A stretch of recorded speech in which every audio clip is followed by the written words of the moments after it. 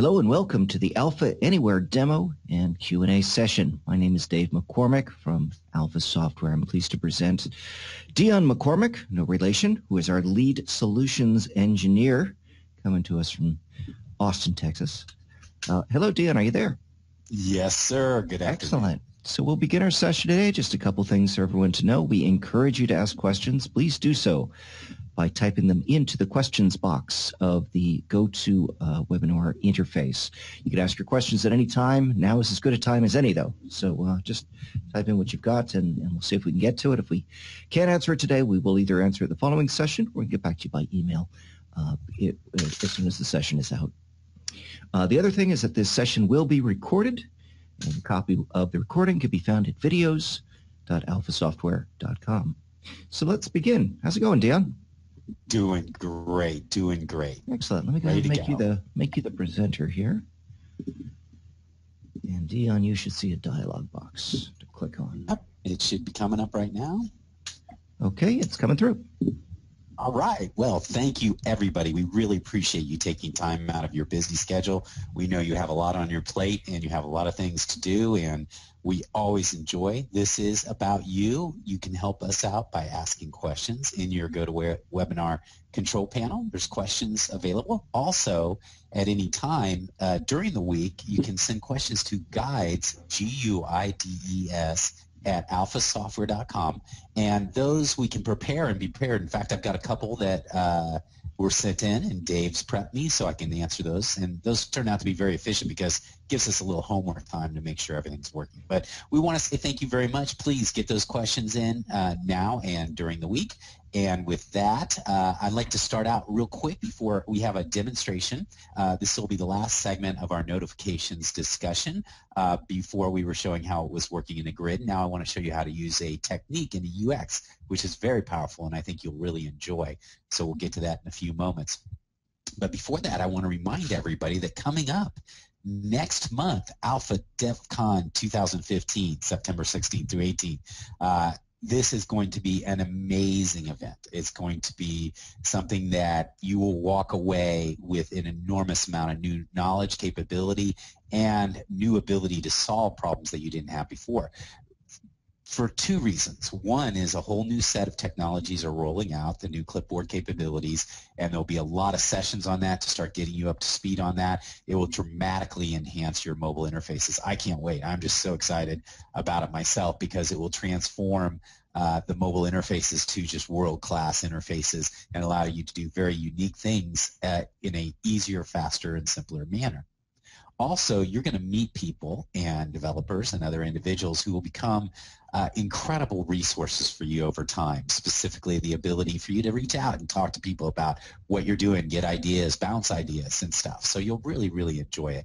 So I highly recommend it. In fact, man, I'll tell you, I don't know what's up with airfares, but I was able to get $200 round trip on JetBlue from Austin to Boston. So the costs, for whatever reason, on airfares are pretty low in the September time. Maybe everybody's finished traveling. They want to bump their usage, but get those booked now. You can go to the home page of Alpha Software. Let me go over here to Alpha Software, and if you look up here, where'd you guys put it? It was up here in the right-hand corner. It was. That's our new thing. So just go to all of our events can be found in the events menu. There we go. Just go to the bottom here of the home page and click Conference Details. And this is going to take you to the conference details, and you can watch last year's recap and register now. But I highly recommend it. Again, it's one of those things that I considered an investment versus an expense because every time I go to this, I walk away with new capabilities, new opportunities, and skills that really enhance what I do. So I highly recommend it there. So, and one last thing I'd like to point out is that our chance to get inexpensive hotel rooms right now, I think it's like 150, is going to be disappearing pretty soon. So if you're thinking about it, you're probably best to do it this week. I think Monday might be the last day for the good rates. And well worth it. Just, a lot of logistic. Your life will be easier logistically with that. It will be if you're in the same hotel as the conference, right? Exactly. Yeah. Indeed, indeed. Okay, so with that, I want to go ahead and wrap up our notifications.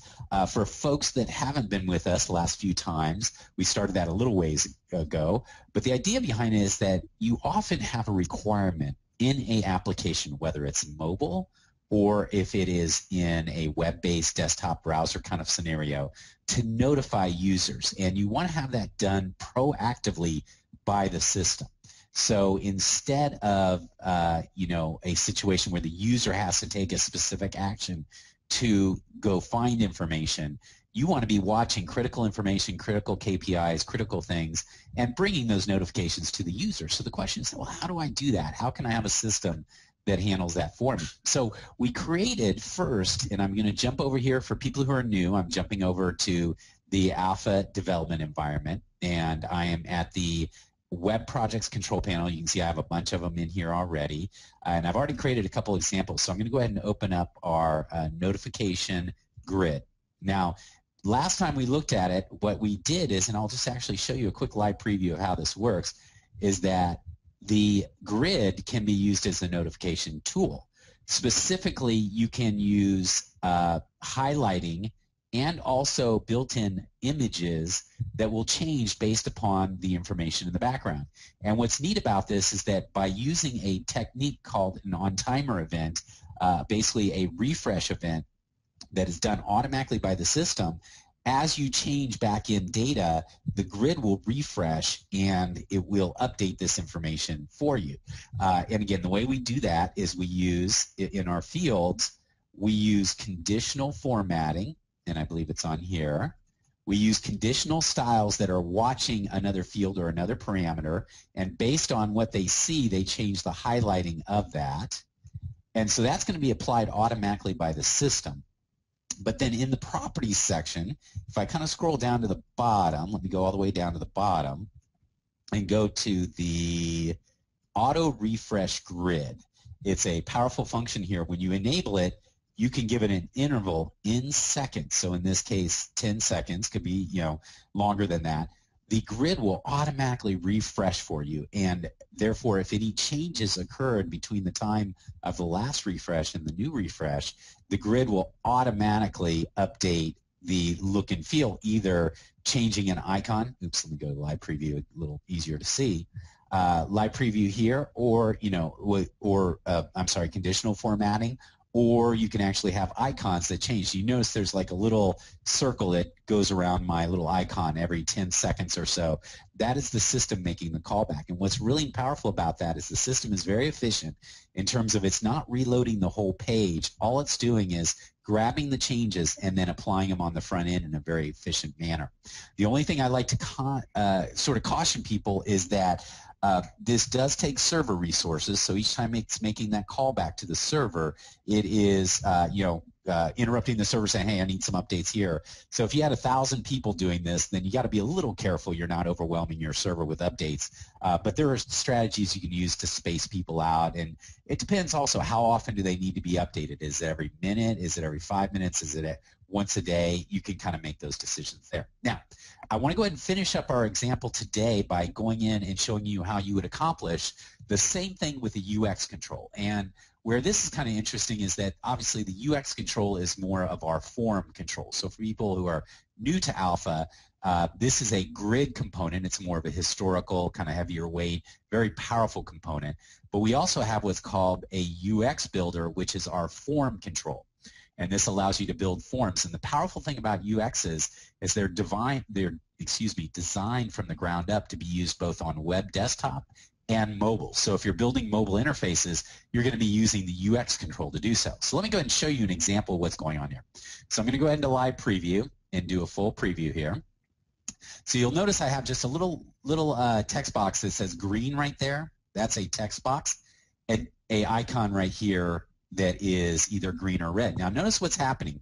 Every 5 seconds, this is changing. So when it changes from green to red, you'll notice that the icon changed from green to red, and then when the notification goes to green, it changes the icon to green.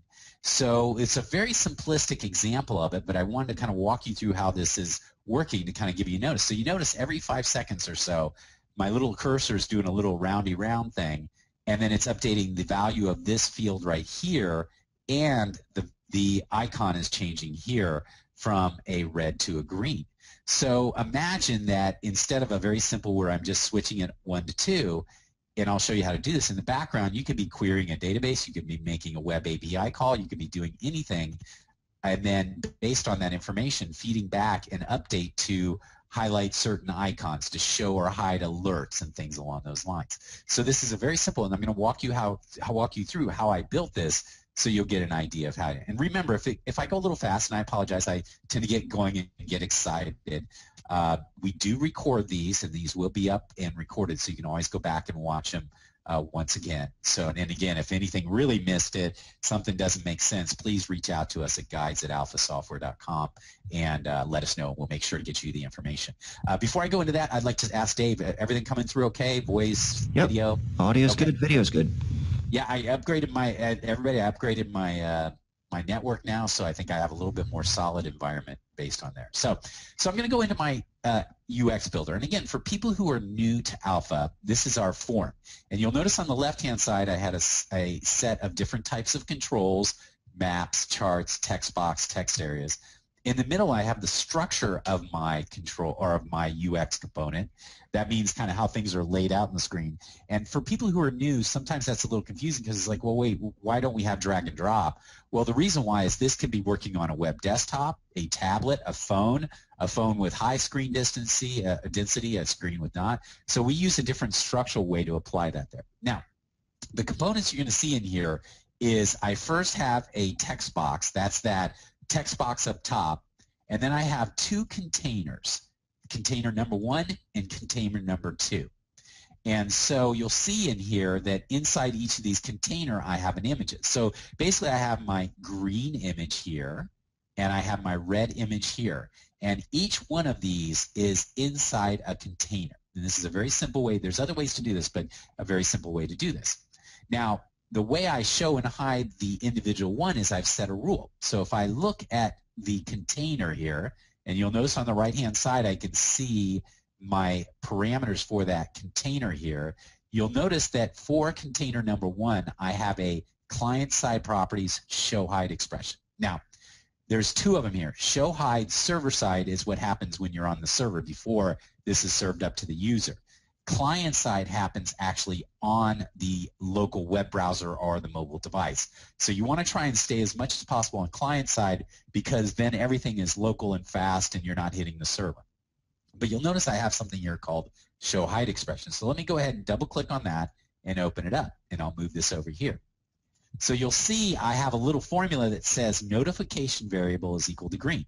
So remember, we had our notification variable, that was that text box up top, and it defaults to green. And it says if the value of that text box is equal to green, show this container. And thus, we have a little embedded green image in there. So when this container is shown, the user will see the green image. Now let's go over here to container number 2.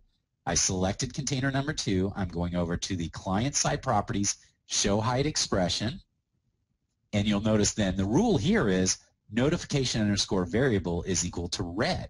So now this container says, hey, if I see red in notification underscore variable, then I will show myself. Otherwise, I'm going to stay hidden. And that's the power of this, is that once I've set up these rules, I don't have to worry about things. I just have to set the value of notification variable to either green or red, and the system will automatically show and hide those containers and update for them.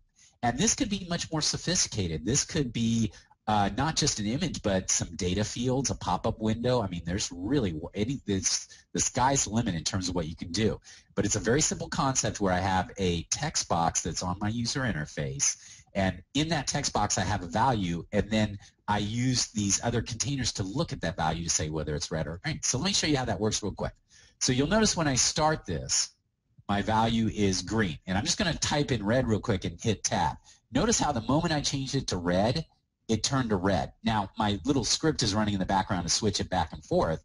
But you'll notice that now if I go in here and type green, it automatically showed that. Notice how fast that was. There was no flashing of the screen, no blinking. It's all done with JavaScript, and on these local devices, especially mobile devices, it is instantaneous as far as the user can do.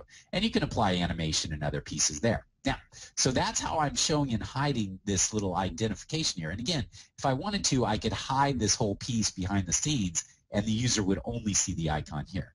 Now let's get to the meat of it. Okay, so I have my method in which I can show and hide a icon or alert to the user to whether it's green or red based on this value here. Now what I want to do is every once in a while I want to review what the status of my system is and then update this notification variable. So first thing I did is I created, and I'm going to go into my JavaScript action areas, I created a JavaScript action called AJAX callback.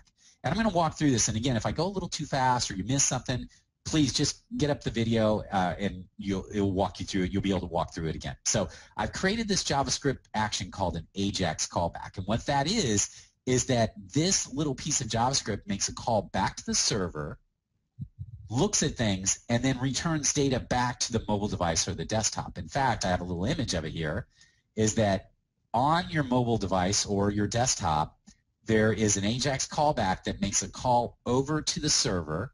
The server reviews that information and then sends back commands back to the browser. So in my case, what I'm going to do is in this AJAX callback, I'm going to look at what the current state of notification variable is, and based on that, send a message back to the browser to update notification variable.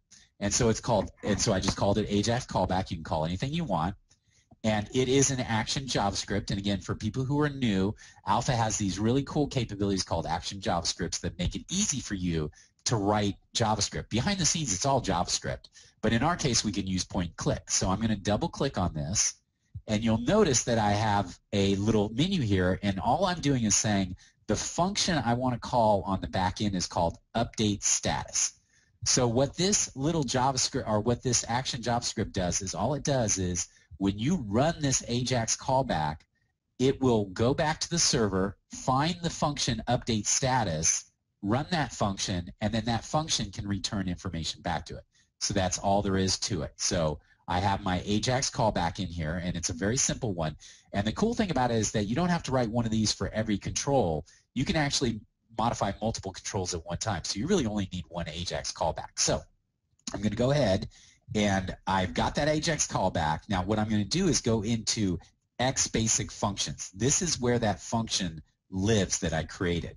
And so when I click on XBasic functions, you're going to see up here function update status. That's the name of it.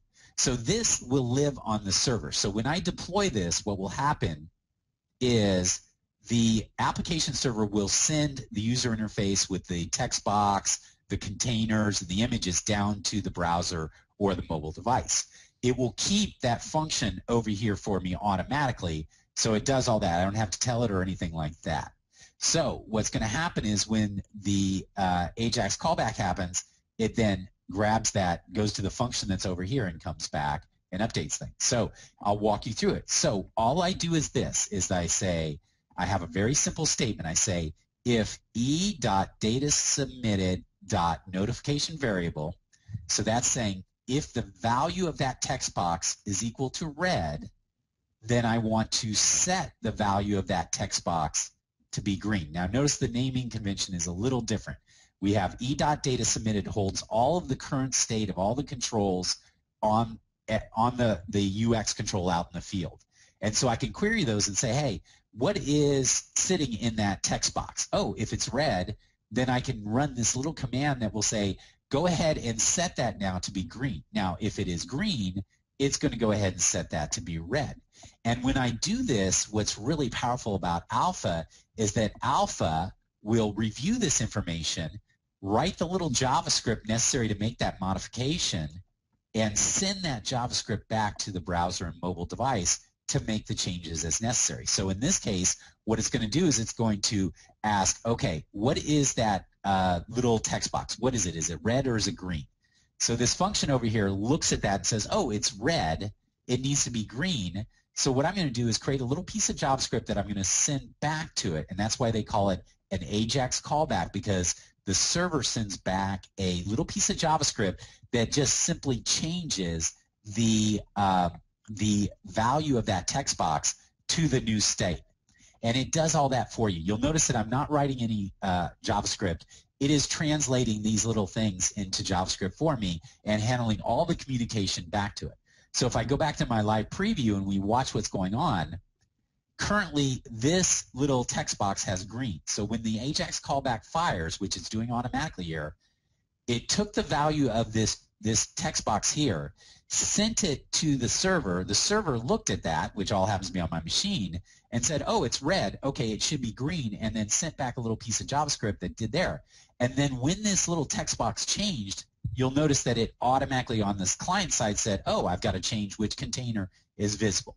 So that's how that AJAX callback. Now, here's one other key piece of information. You'll notice when I'm running this that it's doing it automatically. So much like the grid, you could set sort of a timer event. So what we do is on my UX, I go to the properties, and then I go to, it's called on timer. And for people who are new, if you're trying to find that, you just click on this properties button and start typing what you're looking for. And you can see it has on timer event. When you click on there, it takes me down here. So if you look closely, we have something that says has on timer event, and that's a yes or no. And then it says what is the event interval, i.e. in seconds, how often should I do this? So basically I'm saying, hey, you know, what I want to do is every so many seconds, I want to do an on timer event for this UX. Now what I need to do is I go into the client side events over here, and there is an on-timer client-side event. So basically, that property says, hey, run any JavaScript that's in here on a interval timer. And so I'm going to go ahead and delete this to show you how it's easy. So I've created my AJAX callback, so I can click here and say Action JavaScript, insert code to run a JavaScript action. There's my AJAX callback, and you'll notice it put a little piece of JavaScript in here. So what's going to happen is, since I set the property of has on timer event equal to true and on timer event interval is 5 seconds, every 5 seconds it is going to run the JavaScript that's in this on timer event. And in this case, all it's going to do is run that callback. So therefore, every 5 seconds, it's going to make a callback to the server to check and see what's going on there. And that's how it's working here. So when I'm in here, the whole and I'll tie it up here. You have a value of here. When the AJAX callback occurs, the function on the back end looks at the value of here, switches it, sends that back to this front end, changes that, and then based on that, I'm changing the containers. But you could do many other things that you wanted to. You could set other text. You could, again, show hide windows. You could do update a map. You could actually have a map control and then automatically update it. It's the sky's the limit in terms of what you want to do. So the components are the following. First is that I have a way of telling the user interface what I want to do with this notification variable. Then I've set up behaviors with the containers there. I've set up a action JavaScript to do the callback to my backend function. And then in my backend function here, I've decided what I want to do, and then I send back to the user interface what I want to change. And then last but not least is I've set up a on-timer event with a specific interval there. And then in my client-side events, I've just put in the little command to call that AJAX callback. So a few different pieces together, and I know first time through it may be, whoa, wait, what happened there? It will make sense. And the cool thing about this, and this is what I find very, very powerful, once you kind of set this up, it's very easy to enhance, modify, and change, meaning that this is sort of a design pattern on how to accomplish this thing. The cool thing about it is once I've done that, I can go into my XBasic function, and this is a very simple. All it's doing is looking at red and changing it to green or there. But in here, I have the full power of XBasic. I could query a database and look at a current database and see if any values have changed. I could make a web API call to a whole other system and get some information there. And then based upon that information, send commands back to the front end to say, okay, change my graph to be this or change my icons to be this.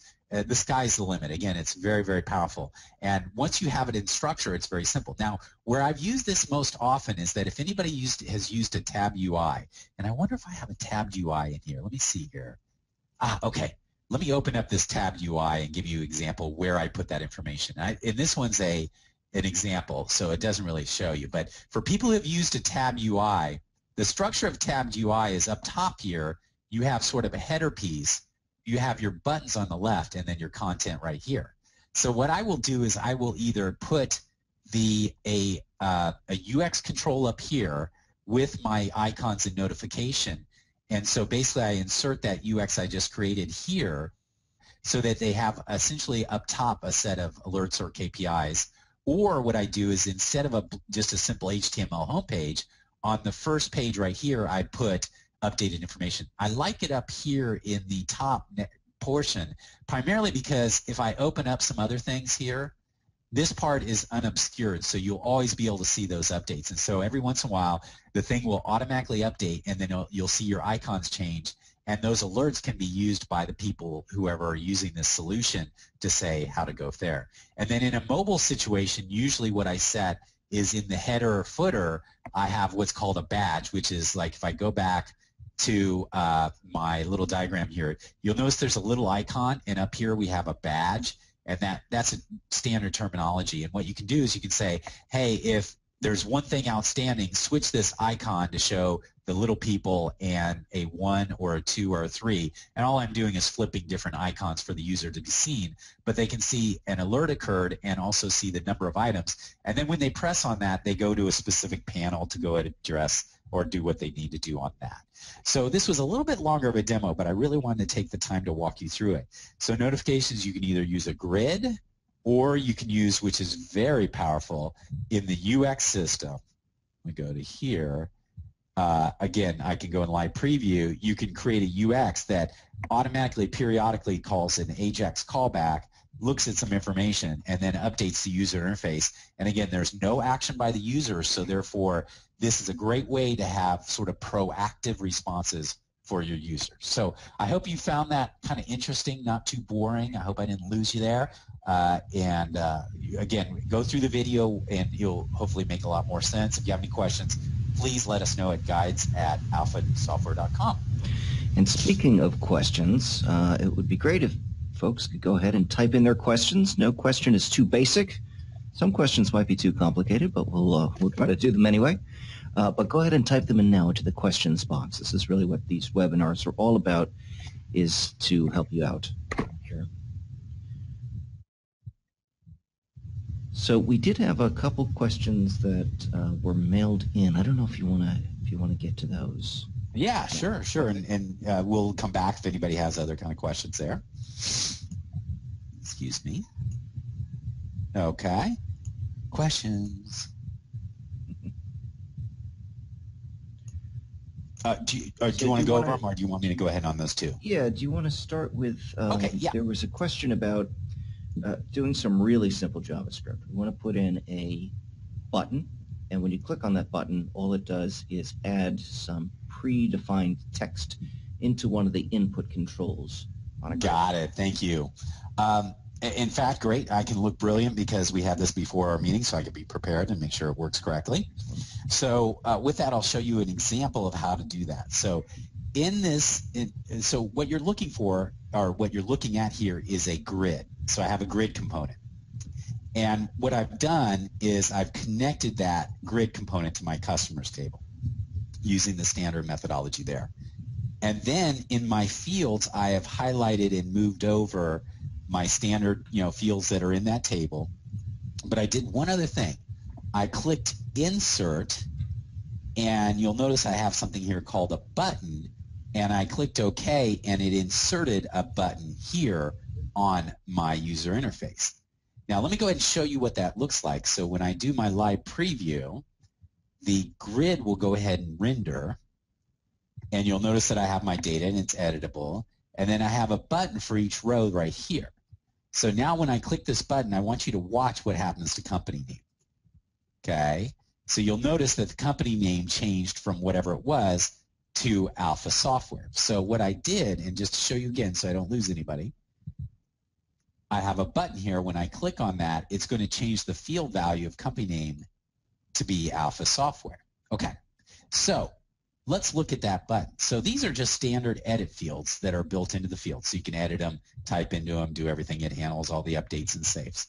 But now I have a button here, and you'll notice on the button over here you have what's called a JavaScript on-click event. And you can see there's a bunch of other buttons that are available, because this is for a button, but for a text field, you may want to fire a when on blur is like when the control loses focus, like when someone tabs out of a control, you may want to run a little piece of JavaScript to do something. I've had that happen before, update a data value or do a verification or something like that. But for our purposes, we have a button here, and it's the on-click event. And what you do is you click the 3 little ellipses, and it brings up my JavaScript builder. Okay. So I'm going to show you how I did this. Basically, you can see what's going on here is that when a person clicks on this button, it's running a little piece of JavaScript that says grid.object set value, in this case, our company name, for the current row number, that's grid.row number. It's going to insert what row I'm in there. It automatically detects that. The value of Alpha Software. Okay. So basically, this is a little piece of JavaScript that runs that basically when the person clicks on this button, depending on what row I am, it's row dependent, it will change the company name field just to be Alpha Software. Now, this could be more sophisticated. You could put in a time date stamp. You could do, you could be looking up the current date and time. You could do a whole bunch of other things. So let me go ahead and show you how to do this. Now, I could have put in some action JavaScript, which would allow me a lot more capability of doing things such as launching UX controls, calling AJAX callbacks to do something. I mean, there's lots of different things you can do. But in this case, I'm doing a very simple example where it's all client side. Now, the question I get a lot is like, well, man, that looks complicated. But how did you find out which little function would do this? And that's where Alpha, again, has a real advantage. It's really built for people who are learning and who really want to just make their life easier. Because you can see down below, this is my editor, so I'm in the text edit mode, and I can just sit in here and start typing in JavaScript. You know, I can put in here and say alert, hello, and if that happened, then when the person clicked that button, it would throw up a JavaScript alert, hello. So, but the question is, how do you get something from there? So you'll notice down below, you have a set of text here that says insert grid method. And if I click on that, so when I got this question, I said, okay, I don't want to put a button and add a little JavaScript, but what JavaScript should I run? So I clicked on insert grid method, and it brings up this little sort of cheat sheet. And here are all the different JavaScript functions you can call. I mean, there's tons. Animate, get state information, get rows in the grid, get the selected row. I mean, it's crazy here. And you'll notice that I can search for that. So I go, oh, you know what? I want to set a value. So I'm going to start typing in set. And you'll notice that it's already started to filter my things, anything that has set in it. So if I see it, I can just click on it and go, okay, yeah, that looks right. That's my get value, set value. Now, here's the other thing that's really cool, is that Alpha built into here has a built-in help system and examples. This is so cool. Makes your life so much simpler. So first, this is a description of what it does, and it's fairly robust, and it tells you, well, you know, if you're using checkbox or multi-value, you have to do a little differently, some heads up, things like that. But the thing I like the most is down here we have what are called examples. So pre-made little examples for how to do this. And so I sit there and I click copy example to clipboard. I go back in here and I'm just going to type down and I'm going to go ahead and paste this. Now I pasted in the whole example. So it's showing you many different ways. You can set, like if you knew a specific row, you know, if you're updating the search part, etc. So you look through this and you say, you know what, this is the one I want right here. So I delete the things I didn't want. And so therefore I have something that looks like what I had before. So it's basically saying in the grid part, change this field. So I know that field is going to be company name. You'll notice that this grid row number is going to pull up whatever grid this was, our row that was fired on. And then I can type in here, Alpha Software. And boom, now I have my JavaScript ready to go. I can test it. I can put it in the system. And you'll notice that I didn't have to go research a bunch of books or anything like that. It's all built to it. And the magic of this was really in this insert grid method. It brings up essentially a dictionary or a library of all the different controls that you can do. And this is available anywhere you see the action JavaScript. So if you're doing, for instance, something on a UX control where you want to set, instead of a grid, you want to set a dialogue text to something, then you'll see a similar set. You'll notice down here it says grid or UX. So this is all the different UX. Notice it's changed to dialogue.object. but you can close container when you can get a panel object. You can reset the form. You can get a value. So this is so you can see you can either pick grid or UX depending on if you're working on a grid or UX. And that's how I developed that. So when I got the question, the first thing I did was built a sample grid. Then I added a button or inserted a button. And then on the onClick event, I opened up my onClick event editor, and then I used my insert grid method to research how I wanted to do that. And the cool thing about this is after you've done this for a few times, there's usually about 5-10 different things you use all the time. There's 5-10 different pieces of JavaScript that you're always going to use. It just is kind of the nature where, it's the Pareto rule. 80% of things you need to do is with 20% of the actual commands, even though it's very rich commands. Once you start getting used to this, you're going to start remembering what those are. And so what you can do is you can start typing it in. So watch, this has type head. So I'm going to start typing this in. And you'll notice when I put in that little curly bracket, it automatically started doing autocomplete. So I go, oh, tab down, or I'm going to use my down arrow to go to grid, dot, oh, here's all my different things that I can select. I want object. Then I can click tab again, and guess what?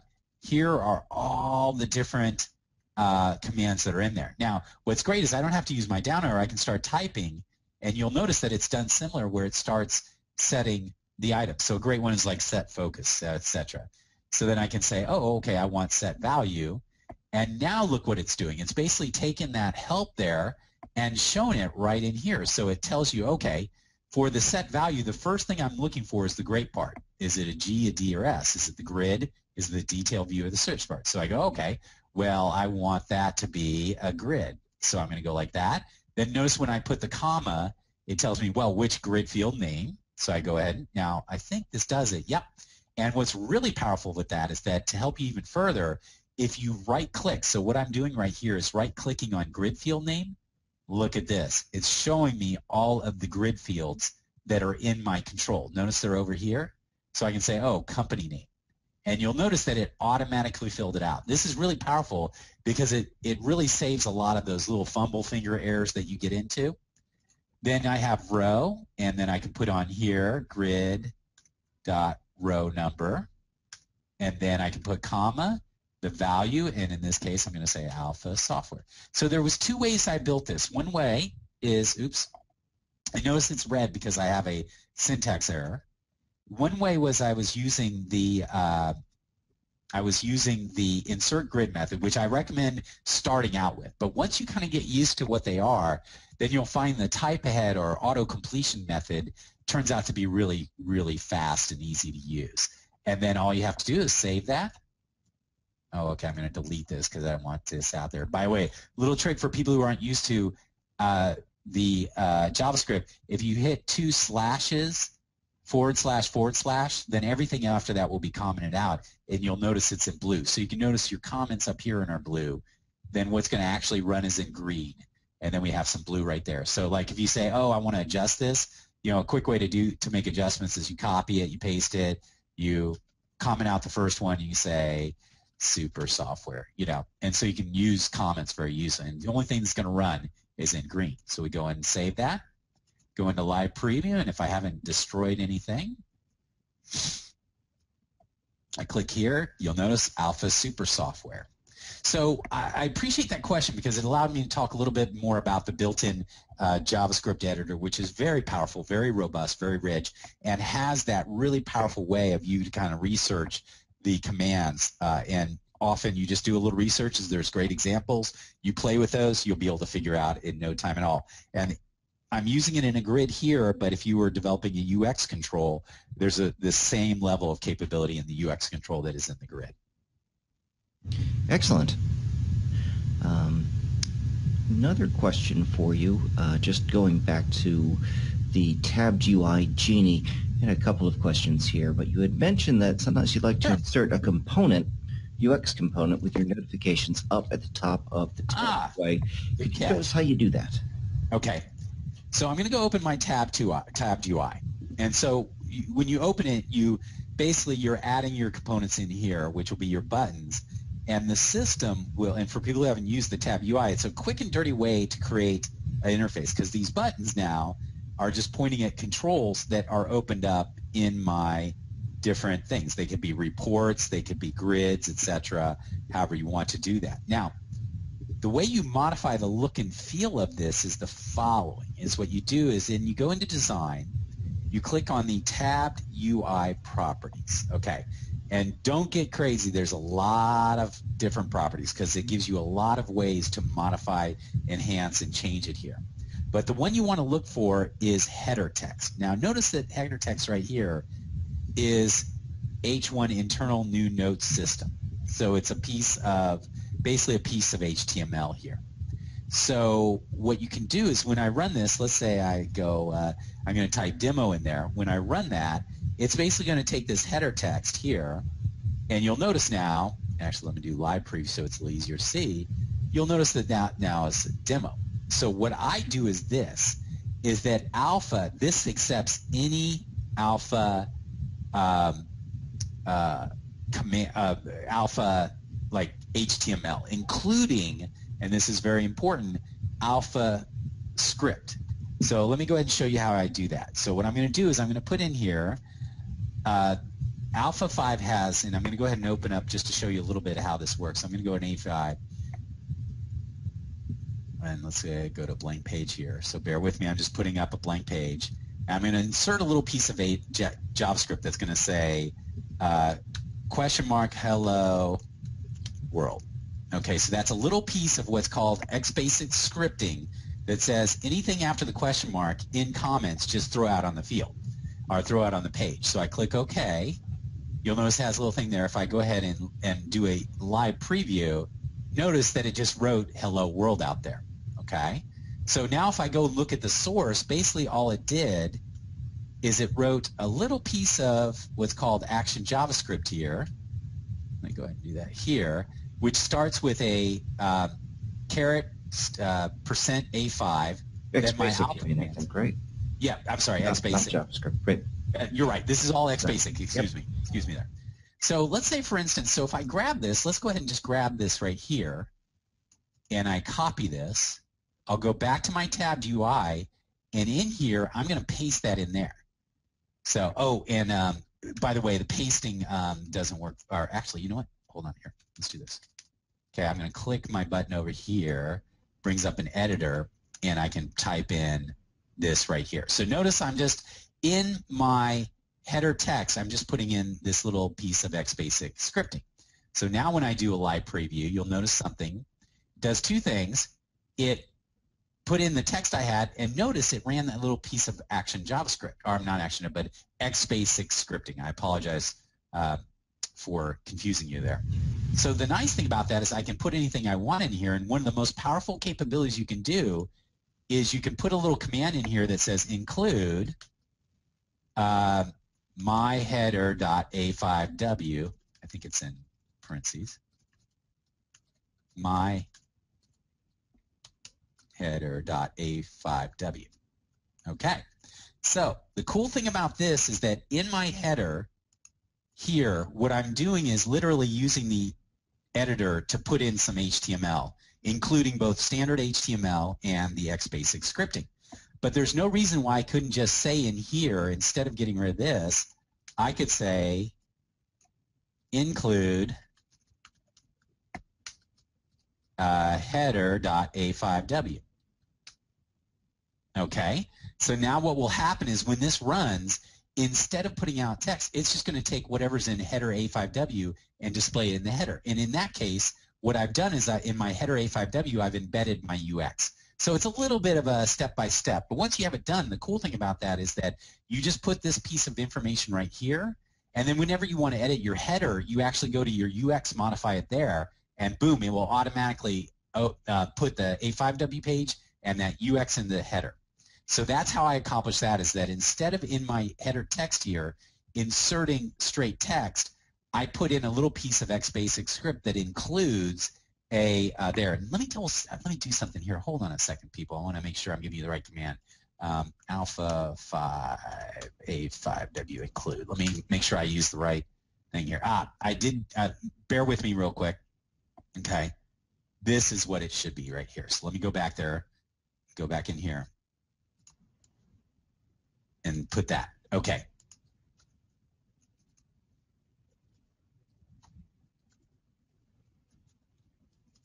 Okay, so what's going to, and so it's not include, it's A5W include. So what it does is that it will go grab this A5W page and just render it in here. So basically in my header text, instead of just fixed text, it will actually grab whatever's in that. So I could have an A5W page, but what I do is then I put into my header A5W, I insert a UX component that has all the alerts and everything else there. So what will happen is when this runs, it goes out and grabs the header page, which has included in it the UX. It renders all that and then displays it to the user. And again, once you've got this set up, then all you have to do is go in and change that header UX. And the next time someone reopens this page, it re-renders that UX and re-renders your header. And that can, since it's a UX component, you can get crazy. You can have, data entry fields, you can have buttons, you can have actions, you can do anything you want. And it's a really quick and dirty way to make that header space up top more valuable and more functional for your users by using this technique. So I hope that's clear as mud. But excellent. We did have sort of a more, I wouldn't say esoteric, but maybe complex question about using Parallels with the remote test feature. I don't know if you had a chance to look into that. Yeah, basically, I'm a Parallels user. I use that. So when I pop over here, I'm in Mac world. Show of hands to see who else uses a Mac computer. Is everyone here PC? Just a show of hands would be do it. There's like a hands up button on your thing if you want to say. Let's say I got 1, I got 2, 3, 4, 6. Wow. Okay. It's like about 25% of you, roughly, from our informal survey are also Mac users who develop Windows on your PC. Cool. Excellent. Cool. Anyway. Hey, there you go. The future is here. I know. I'll tell you, man, again, the nice thing, the Macs are all SSDs, so they're super fast and really powerful. And actually, I'm waiting for the new version of Parallels that's going to actually reduce battery and everything else, be a little better. So looking forward to that. But just to let you know is that if you go up to, when you're running Parallels, and I kind of go up to the top here, I now have network. Okay, so up top, the menu that appeared is Parallels Desktop. And you have 2 different modes in which, so basically you're running a virtual machine on your Mac. And so that virtual machine is going through Parallels to grab access to the network, etc. And what I find is, notice that I'm using shared network. So it depends on your environment, and it's a little trial and error for everybody. But by using shared network, basically both the virtual machine and my host machine, my Mac, are basically using the same shared network. So therefore, basically they look like they're on the same network kind of scenario. The other mode is called bridge network, which I would set to a default adapter. And that puts it into a different mode where I think what it does, it almost creates a little subdomain and does some other things there. So the way I've worked it is that when I'm in shared network, I've found that's pretty reliable in terms of being able to do remote test. And for people who are new to this, what happens is if I have this UX, like let me go ahead and open up my notification UX real quick. Notification here. Let's go. Where is it? There it is. Okay. There is a mode that you can do called remote test. So once you've built your system and you can use it in working preview and live preview, you can click this button up here called remote test. And what that does is that it will display a QR code with the URL of the test page. So I can click OK, pops up this QR code, then I can zap it with my mobile device, either tablet or phone, and then it will connect to my development machine as if it were a server and then run it on the mobile device. So what I find is that if you're using Parallels, you have to kind of play with your network, either shared or bridged, one of those 2 modes. And then the other thing you can do when you remote test is down here you'll notice that I've set it to mode of display QR code, but you'll notice down here I have different ways of telling that thing how to connect. So I can say show IP addresses for my machine, and it shows the IP address. Well, that's the only one that's available, so that's most likely the best way for me to reach on my local network to there. Often, sometimes you could enter in a manual address or automatically based by my name, but I usually go to IP address and then do show IP address, and then once I've got that in there, I set it there and click OK, and boom, it'll work better. So there's no like simple answer other than do a little trial and error first with the networking mode inside Parallels by either using shared or bridged, and then go down here to IP address, show IP addresses, and play with the different IP addresses until you get the combination of the one that works. And once it works, leave it alone. It'll work great for all of your applications and systems there. So hopefully that gives you a little heads up. Excellent. We have an offline question. And the question is, does offline application need to be compiled into PhoneGap build? Does it need to be basically a PhoneGap application for the end user to be able to launch it in disconnected mode? That's a really good question. I think the answer is yes. But once you're connected, then you can run it offline. So it's sort of like when you go to your login page, it needs to log in and load the application into the web browser. Yep. Once it's loaded into the web browser, it's going to run. Now, the other thing that's cool is that it will save session information between the times you log in. So that's a benefit there. But I believe the answer, and we can double check, is that for a disconnected app that is deployed through the mobile web browser, not PhoneGap, you will need to be connected when you first log in, because what it's going to do is download all of the HTML, CSS, and everything else to run disconnected, including the data. But once it's down, then you should be able to run it disconnected at that point in time. I believe that's the current. And that's one of the benefits of PhoneGap, is that since it's an app, you've downloaded all that stuff up front as an app.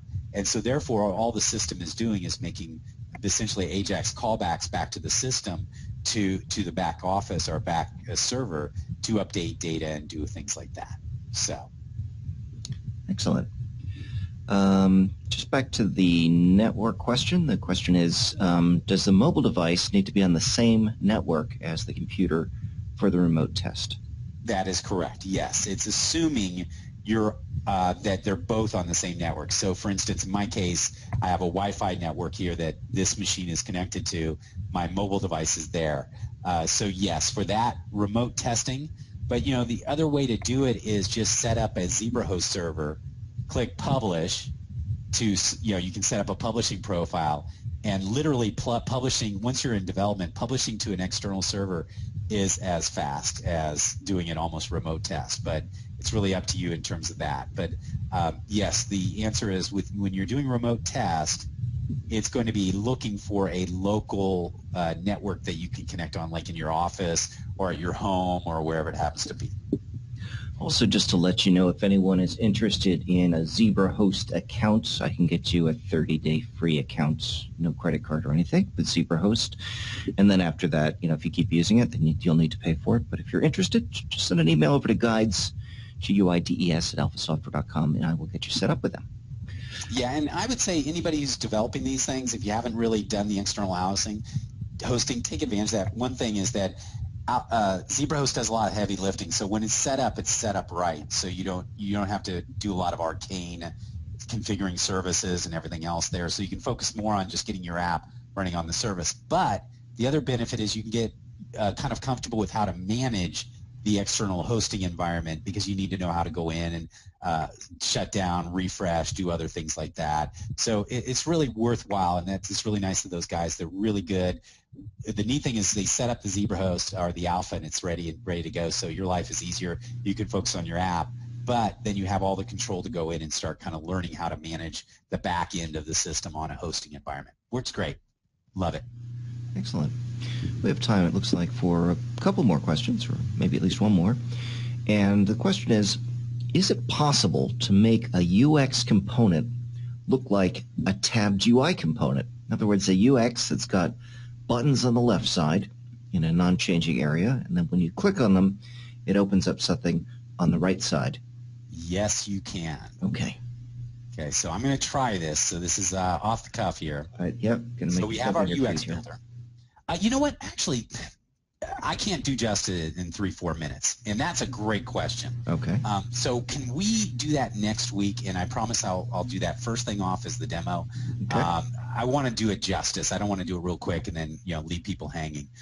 It's a fabulous question. It's actually really doable with panels and what are called dynamic panels, which are very slick. So I'll get it ready and have a little demo for us next week that really will do justice to that question. Excellent. So thank you, whoever that was. Another question. I'm not sure I fully understand it, but we'll give it a shot. He said he wants to build a dynamic grid where the user chooses stores how many rows and how many columns per row. For example, columns could be 4, 5, and 7. Each cell would be a small image link or a small amount of editable data. I am sorry, I'm not making heads or tails out of that question. No, I kind of know what they're going there. Oh, really? Okay, good. Yeah, that's a tricky thing.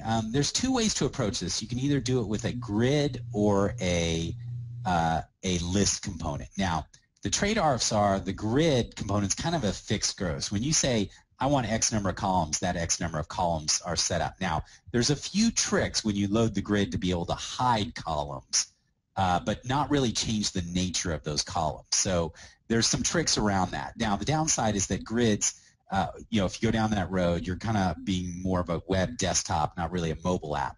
Now, the cool thing with a UX or a list control is that you have many, many more capable ways of laying out. In fact, list controls can have literally multiple views of the list at any one time. So you could have a list control where you have one view of 3, another view of 5, another view of 7, and you can dynamically select those literally on the fly with data and everything else there.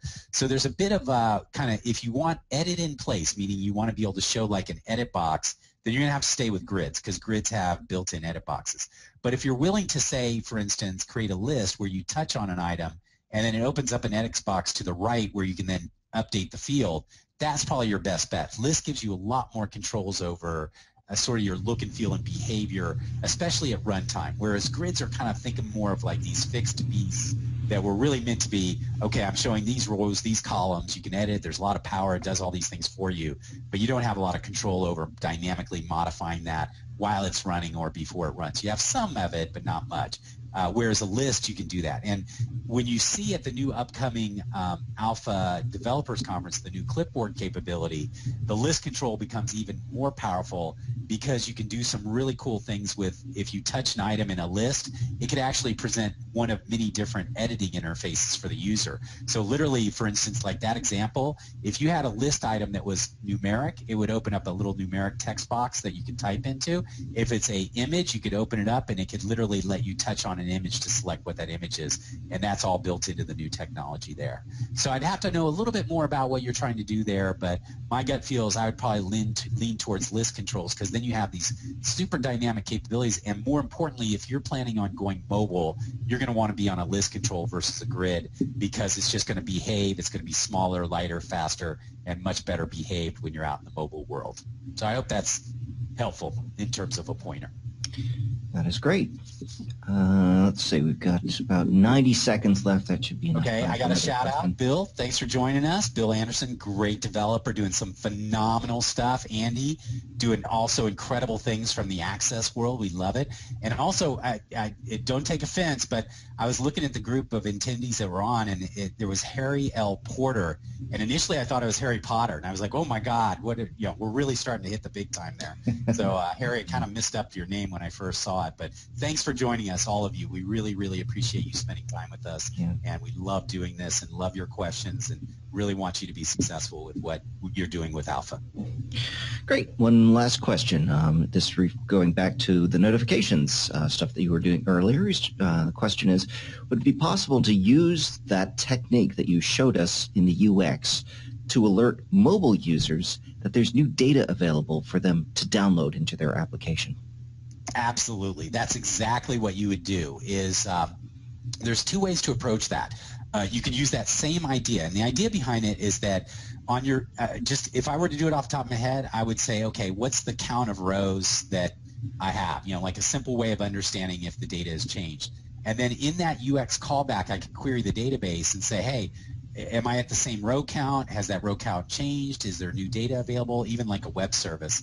and then you send a notification back to the user by basically saying, okay, here's your new data, and then flag that icon to come up. And then what I would do is on the icon itself, I would press, if it's like an icon where new data is available, you could then set a little action JavaScript where they click on that, and it immediately fires off a synchronize event for all your lists to bring down the latest data for you. Now, if you go PhoneGap, there's actually a full notifications API that's a lot more sophisticated than what I did, where it will actually run even when the app is not in the foreground. So it's more like, if you have your phone and you get notifications that you got an email or this or that, that would work more. So PhoneGap is even more effective on that. But if you're right, you could just use this current technique where every once in a while it checks the back-end system and says, oh, you know what, you got new data? Let's refresh our lists to make sure that what I have on the disconnected mobile app is the most current data. So great idea. Excellent. Well, thank you very much, Dion. Thank you, everyone who attended. We had a great group today. We hope to see you on a future webinar. Of course, if you have any other questions, please feel free to send an email to guides@alphasoftware.com. You got to work on your DJ skills there, pal. I'm sorry. I'm having an issue with the Thank you, everybody. Take care, guys. Bye.